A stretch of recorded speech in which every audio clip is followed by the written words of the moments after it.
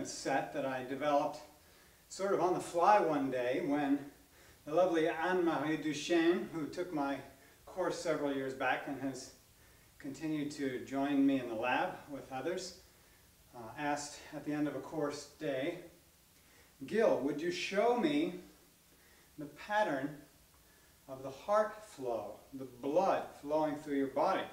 Can you show me that?" And I thought, well, sure, I can show you that. And so I made this motion up with my arms to demonstrate the flow or the passage of the blood through our bodies. But it's, of course, a rough approximation given the complexity of it all. But it does give sort of a built-in kinesthetic sense of the pattern of blood flow through the heart. So thank you for asking, Anne-Marie. It's my pleasure to share this with others as well. So basically, if we were to start up high like this, right? High and low, we'd have the superior vena cava and the inferior vena cava. And those are the pathways into the right atrium of the heart in the center of the chest. So here comes the blood into the right atrium and then into the right ventricle and up through the pulmonary trunk, out the pulmonary arteries to the lungs. And from the lungs we return through the pulmonary veins to the left atrium, down into the left ventricle, and then up through the aortic arch and out to the rest of the body.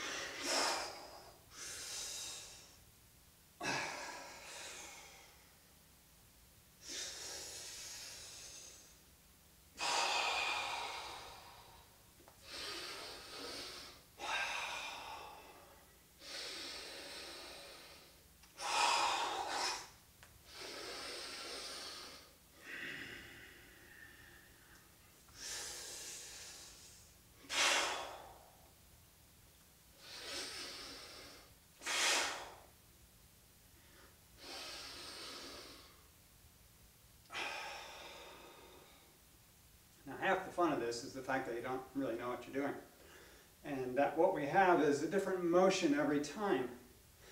One of the key indicators of heart health is heart rate variability. We never want our hearts to be moving exactly the same way over and over again. It's a dynamic motion. It's a motion of the whole body. The heart as an organ infiltrates every layer of your body, clear out to the tiniest capillaries in your fingertips, throughout your viscera, clear to your toes, through your brain, to the crown of your head. The heart has no limit with regard to your body's shape.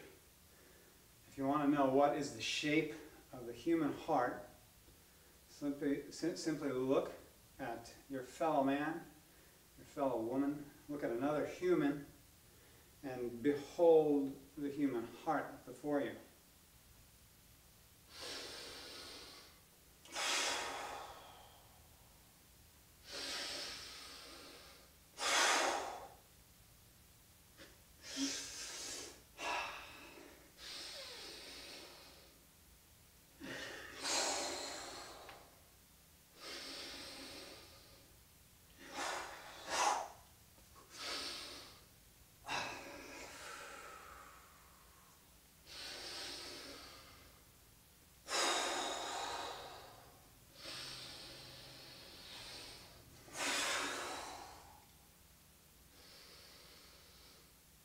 Enjoy. Play with the heart dance yourself. do it with a group of friends. I often host little heart dance circles in the laboratory, just as a way of engaging our bodies, our personal anatomy, with our learning process.